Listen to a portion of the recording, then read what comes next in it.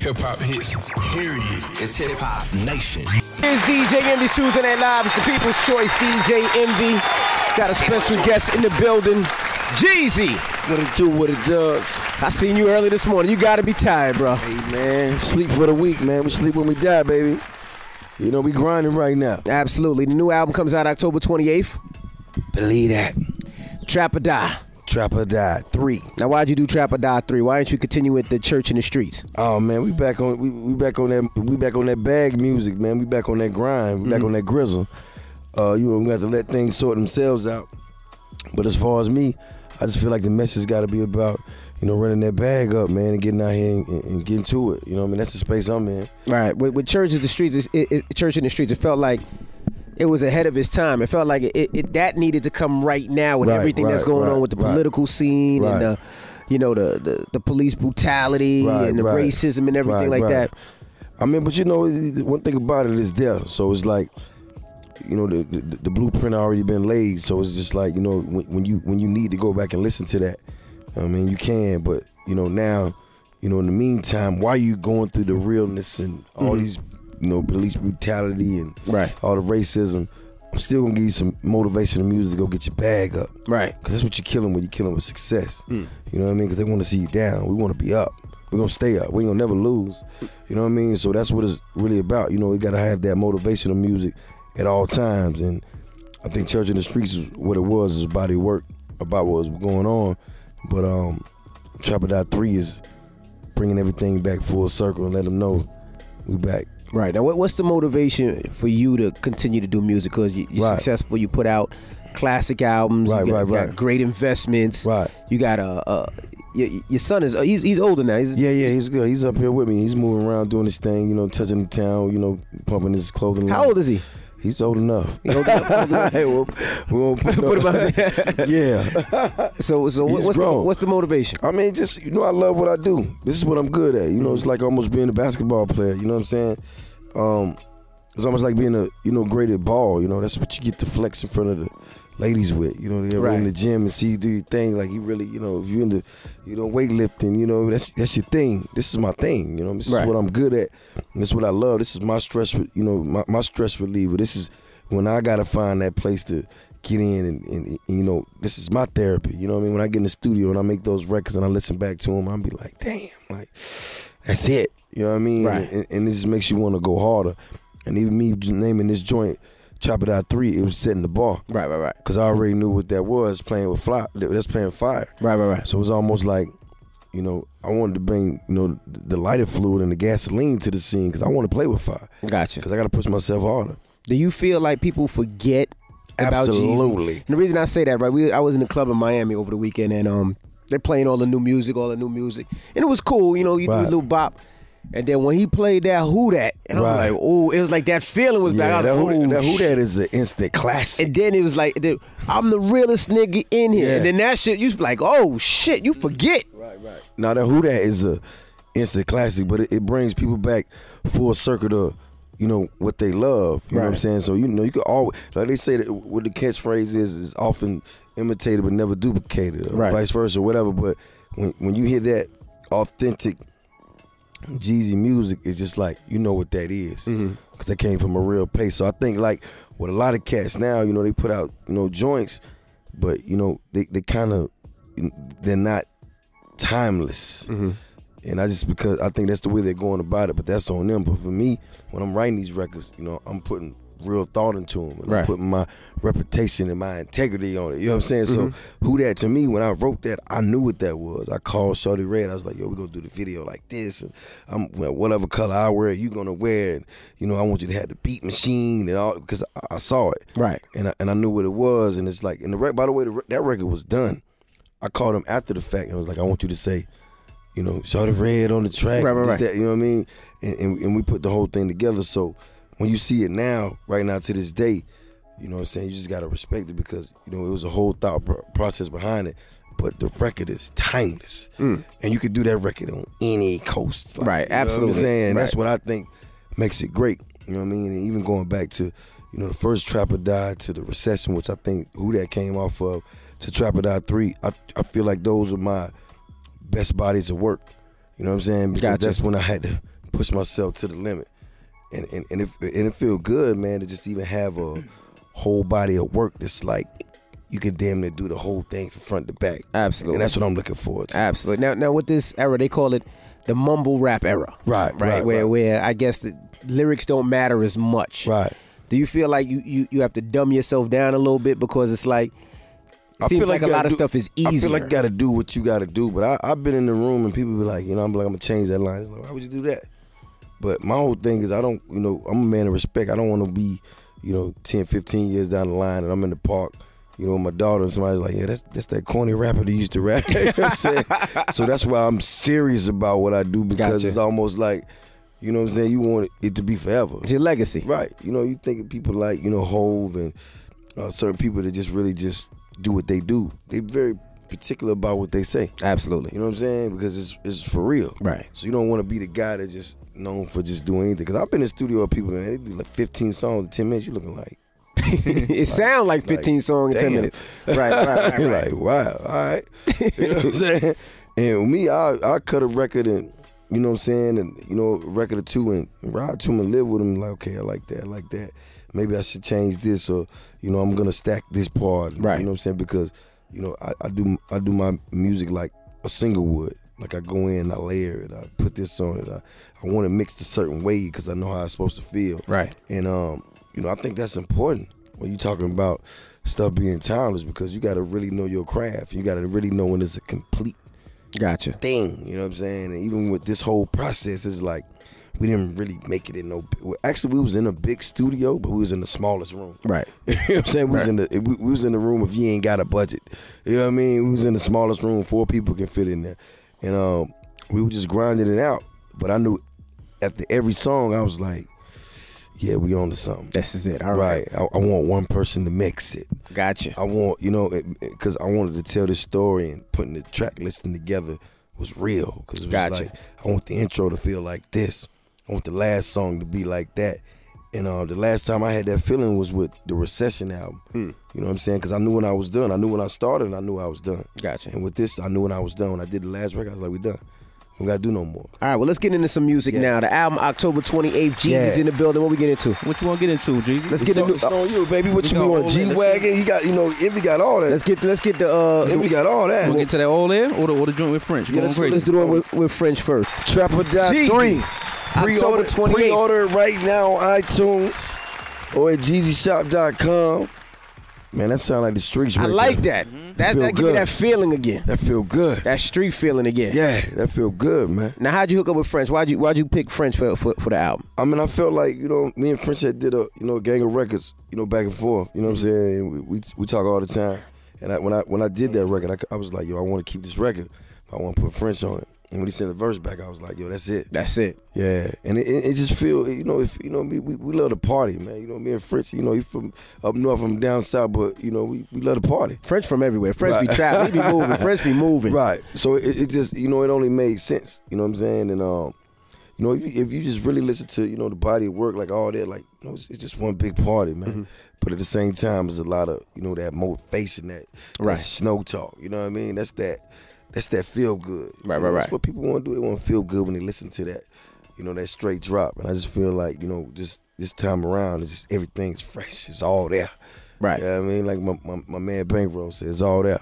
Now, your first single has Bankroll. And I just want to say something before we go on that. I was telling Natina, who works for the label earlier, I was like, Jeezy done changed so much from the first time I met Jeezy. Right. The first time Jeezy, he was reserved, quiet. Right. If you ask Jeezy a question, Jeezy thought he was still in the drug game. He'd be like, Jeezy, what do you think about the album? Good. Right. Jeezy, what's up? What you doing next? Right. Nothing. I'd be like, damn it, Jeezy. You open up. So what got you to open up so much? Cause it was my homies telling me like, yo, man, you do realize you're not in the street no more. You do realize that, people around the world love you for what you do. And I just always been in that mind state that when you be asked questions, you're being interrogated. You know what I'm saying? And I was always brought up to tell people less and say less and listen more. Right. But when I started really understanding that, this is who I am, this is who I'm gonna be. I don't mind. I'm smart enough not to say, nothing crazy that has anything to do with my past. It's gonna put me in the blender. Right, gotcha, You know what I'm saying? gotcha. So now it's like, it's cool. It's like, no, you ask me questions. It's like, yo, man, because I feel good about what's going on. You know, life's good. You know, everything is good. So it's like when the music is great, you know what I'm saying? You as an artist, you just happy. You know what I mean? Right. You want to tell people about it. You know what I mean? Absolutely. You want to spread the word because it's like your hard work. It's like, nah, we got him this time. Gotcha. Yeah.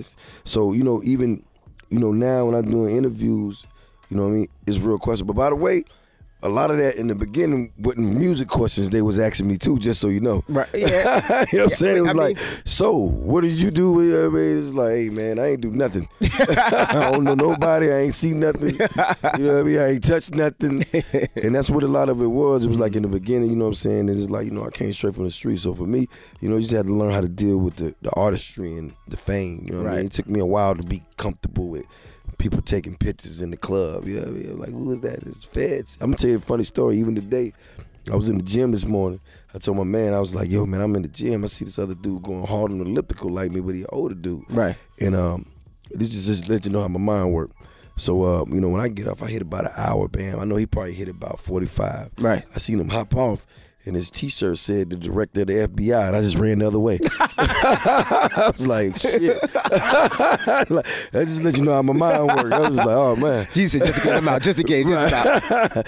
and, you know, but, you know, now, man, it just, you know, more so it just, you know, you got to accept when you were really a star, you know, just a trap star, somebody that people love what you do for real, and it's just like they want to know, right? You know what I'm saying? And it's like, you know, it's your, you know, obligation and your duty to let people know enough about, because people don't really see me. I move like, right? You know what I mean? I move like Ghost from Power. You know what Absolutely. I'm saying? I'm was gonna be in that 3-piece suit, but if you get it wrong, I'm going to all black that thing out with the Scully. Gotcha. You feel me? That's how I'm living. But you know, I just feel like when you open up just enough, you know what I mean? It lets people inside your world, and it makes them appreciate you more, because all they know is your music. Right. They're like, God damn, my nigga, you sold $1 million this, and you know what I mean? You counted $10 million 30 million times. It's like, Absolutely. Okay, but what else about you should I like? And when you conversate, they just see your mind. So I had a dude tell me that today. He's like, yo, I like your music, but I like your mind more. And I'm just like, okay, I get that. Because people don't get that side of you, especially with the last album. They get to see a different side of not just the trap or die side or the street side. They also get a side of, damn, this nigga really cares about the community, or this nigga really tries to uplift people. Right. You know, they don't really get that side. Right. But you know, your first single featured Bankroll. Yeah. And he passed away. Right. Now tell us about how that single came about and why you still decided to put it out, even though he wasn't. I just felt like it was more so about keeping the legacy alive, man. Like, you know, Fresh was our little brother. He was our guy. He was next up, no doubt. I was ready to give him, you know, the torch and all the game that he needed, because he was just a genuine dude. You know what I'm saying? He was really like from it. You know what I mean? So to see him come up, and D Rich was his producer, which D Rich came up under the tutelage of Shorty Red, which is my producer. Right. And a lot of what D Rich was doing, like even D Rich produced Who That. You know what I'm saying? So a lot of what D Rich was doing, him and Fresh was, you know, building their own thing. And I'm just like, y'all close. You know what I'm saying? So I really want to come in and help y'all orchestrate it so we can take it the way y'all want to go. Because I remember having the last conversation with Fresh. He was, this was after Life of a Hot Boy 1. He didn't want to do 2. And I was like, you should do it. You know what I'm saying? You are a A-Town hot boy. You know, you don't have to be from New Orleans to be a hot boy. But that's who you are. You run around with a bandana around your neck. You ain't got no shirt on. I'm like, where your shirt at, nigga? You know what I'm saying? But that's who he was. And he was like, you know what, I'm going to do it. And even with this record, I just felt like, you know, Atlanta needed that. The South needed that. The streets needed that. You know, his legacy needed that. You know, D Rich needed that. We needed that. And we all knew what it was, you know, when it was there. But just to see people appreciate that shit, it's just like, and I'm telling you, man, like, you know, I'll put out a lot of songs, but, you know, the streets standing behind this one, like, yeah. This our anthem, you know, and it makes sense. It's all there. Means a lot to it. You know what I mean? And it means a lot to the legacy, and it means a lot to the city. So I'm just happy to see people appreciate, you know, real street music. Right, absolutely. You know what I mean? Not the, you know, the music you put together because you feel like it's going to get played in the club. We never knew it was going to get played at. We didn't care. Right. We just wanted people to hear it. And, you know, even the going back and forth and, you know, just what we talking about, it's just so serious and real, but it just sounds, just so fresh. Right. You know what I mean? It's like, yeah, Scott Dweller blind and they ain't seeing this shit. You Absolutely. know what I mean? Like that sounds cool to me. I would love to have one of those watches. You know what I'm saying? That sounds like, you know what I mean? That's that talk. Absolutely. That's that motivation. But that's what I miss in the game. I miss that talk. Right. What I was raised on. You know what I mean? Because when I was raised, I couldn't afford it. Right. So it was there. But now when I can afford it, I like to hear that talk now because now it's a different feeling. It make you feel like it. That's what we say in Atlanta, looking like it. You looking like it. I'm looking like it. And look, man, just the fact that, and he was the guy from the streets. Like him and Dobie was the hardest cats I ever heard. Mm-hmm. You know what I mean? And even when I look back at what happened to them, I'm like, damn, it's crazy. But they was hard. Right. Like they was raw. You know what I mean? Mm-hmm. And just to be able to be a part of, his legacy. Even when we shot the video, we went to his neighborhood. Mm-hmm. He brought his mama out, his grandma, his cousins, mm-hmm. his son, his nephew, all his artists, his stepdad. And we just had a celebration. Right. But that to me, that's what you do when you really rock with somebody. Absolutely. You keep it going. And they bouncing, they got a lot of stuff going on now. So I just commend them on that, you know what I'm saying? Because, had the situation been different, I know he would have done that for me. You excited about this album? Yeah. What makes you so excited about this album? You seem happy, man. Like, Jeezy seems happy. I told you, like, everything's good, man. But, when the music is great, it just, I'm an artist at the end of the day. And I love what I do. So I like to be appreciated for my hard work. And I just feel like, a lot of people out there like, can he pull it? But, like, this is it. Right. Got straight drop. It's like, when you used to get that bag back in the day. Right. When you knew it was straight drop. Right. You already knew what it was. You couldn't wait to get it off. And that's how I feel about, this album and this project. It's just like, I'm ready. Like, I can't wait. You know what I'm saying? Like, 2 weeks is too long, to be honest with you. Now, let's talk about Shorty Low. What does Shorty Low mean to you? I mean, he had one of your biggest 16s came from Shorty Low record. Right. And another was it was a part of his clique was the Fable record. The Fable record, right. Geeked Up. I mean, like, Shorty Low was they was the originators of Snap Music. Mm-hmm. But this as a CEO, what he had going on was their own thing. Mm-hmm. And they just did it different. You know what I mean? And I respected that because he didn't just do what everybody else in the city was doing. Mm-hmm. Their music was party, it was dance, it was, feeling good. It was just capping a different way. Right. And they had melodies back, because even Shorty Low had melodies back then that, people didn't really have. And I remember hearing They Know, I was at the radio station V103 doing the interview, and I heard it, and I was like, yo, that's a new Shorty Low record. And I just remember going outside, texting him like, yo. right. You know what I'm saying? Were you ready for the remix? But to me, Shorty Low was he was real Atlanta. Mm-hmm. Like, he was a real West Side cat that was really out of the streets and really trying to figure it out and really trying to help, his team. He's the one that really had a studio in the hood, on the block. Mm-hmm. He was the dude you was going to see out every night at the Blue Flame. You know what I'm saying? Especially on Tuesdays and Wednesdays when it's really cracking. And, it was just L.O. You know what I mean? You saw him, it was always G. And I just knew him for being a great father and, just stuff like that. But at the same time, he was Atlanta. Like, he was really that dude on the West Side. You know what I'm saying? Absolutely. So, just to even, hear and see him pass, I hate to see that. But I'm just glad that, he left us with his music. Right. And his legacy, just to remind us, how great he really was and how great, of a effort he gave it, because we all from the hood. Mm-hmm. We not musicians and artists, and we ain't come up and, you know what I mean? Like, we just trying to figure it out. Absolutely. You know what I'm saying? So for us to even be in a position to, to make great music and represent the city like that, you know what I'm saying? I just thought it was, crazy. I remember him coming out on Birthday Bash a couple times and doing his thing, and it's just like, that's Low. But Low was a real street cat, you know what I mean? And I think, and by the way, I feel him because, I was a CEO as well. I wasn't really the artist. Mm-hmm. I just got put in that position where I had to be the artist. And I know he was a CEO, and he, making records. I'm just like, yo, this nigga making hits. Yeah, absolutely. You know what I'm saying? So, and I remember doing the remix for him to They Know and sending him the verse. Mm-hmm. And he was. Did you know that verse was gonna be that big? Yeah, because listen, man, I heard that song. It was nowhere in the hell. I'm gonna give him the hardest. No disrespect to anybody else on the remix. Right. But that's the only verse that you hit. Right. And it's crazy because, I wrote it and I did it. I wrote that and I wrote the Rocco I'ma Do Me verse in the same night. Mm-hmm. And I remember just playing it back and forth, and I was like, yo, I like the Rocco verse, but I like, yo, this is crazy, right? And I gave it to him, and then I'm gonna keep it real, you know what I'm saying? I got, you know what I'm saying, what they say, the burning holes in your pockets. He couldn't put the remix out fast enough, so I just kind of slid that thing on out. Oh, you slid it out, just let it out. Absolutely. So that's why when you hear one version of it, it just got me on it. It just got you on it. Right. And then he put everybody else on it. Gotcha. But he wasn't even tripping, though. He was like, I already know. But I was like, yo, man. And I was trying to figure out who made the beat. Because the horns, you know, I love horns. Yeah. And I was like, yo, who made this shit? And, you know, I couldn't get it out of, you know what I mean? But at the same time, you know, even now to this day, I still do that record on stage and people still go crazy.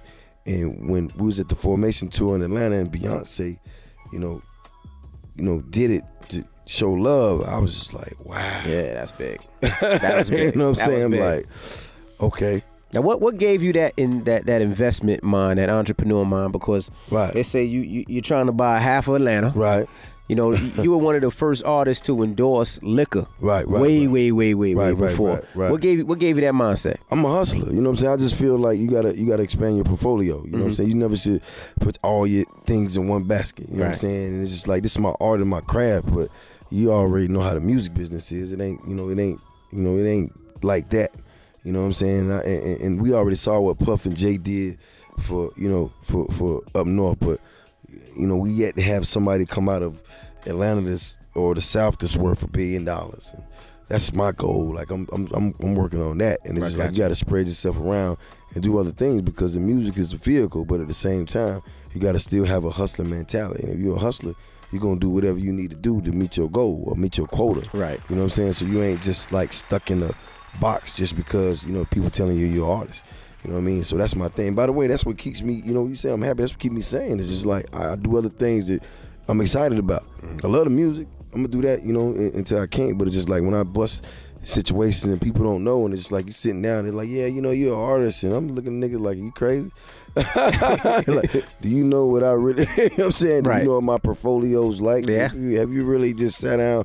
And that's because, you know, I strive for that, you know, and I like that, because that brings respect. Because you're not just looked at as a rapper. You know, when you stereotype rappers, they just think you sipping lean out of a cup and smoking weed all day. Right. You know what I'm saying? But it's just like, nah, you know, some of us really be on our shit. You know what I'm saying? Absolutely. Like, you know, like yourself, like, you know, you do, you know, DJ stuff in the club, but it ain't no telling what else you got going on. That's why you able to live the way you live, because you ain't just putting yourself in one box. Yeah, but that's the passion. The passion for me is to do more than what people expect. Right. You know what I mean? Right. Whether it's the juice bar or the soda company or the real estate, I just want to do more, and I want to teach my kids how to do it, because nobody taught me. Right. I was the first one, so being able to teach them and telling them to work out the numbers on a property and if I'm gonna make my money back. Right. That's my enjoyment. That's what I get a kick out of now. You know what I mean? Is that when the album comes out, spreading that love, baby. Yeah. Album comes out October 28th. You know Make sure you go pick it up. Pre-order right now. iTunes. If you can't get the iTunes, go to JeezyShop.com. Matter of fact, if you riding with me and you're rolling with me, that's what I need you to do. When you post a picture up, put 3 fingers in the air, hashtag TD3, hashtag snow season, and we'll talk about that later on. But look, man, shouts out to everybody that's rocking with me, man. And TD3, man, you already know the first Trap or Die is, so you can only imagine. They say things get better with time. I'm gonna let you tell me. Okay. How about that? Enough said. Album out October 28th. Let's get into a last show. What we getting into? Let's go with that. Let them know.